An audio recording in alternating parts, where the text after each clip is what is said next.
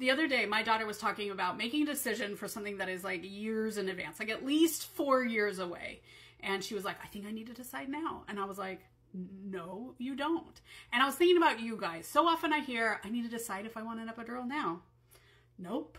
I do think you should get prepared for all types of birth, which means epidural, no epidural, natural pain management, induction, C-section. I think you should be prepared for all of those things.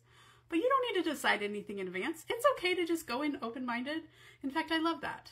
But anyway, if you feel like you need to know the answers right now, I'm going to tell you don't.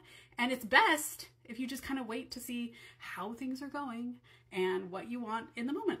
And of course, a quick plug, the online prenatal class for couples prepares you for whatever type of birth you're going to have, because we don't know what that's going to be right now. Unless you're planning on a C-section, then you're pretty likely to have one. But come join me. It is the easy way to get prepared for birth. It is available 24/7. It is an all-in-one class that includes pregnancy, labor, birth, postpartum, and it's taught by an evidence-based, experienced expert to get you prepared in just about 3 hours.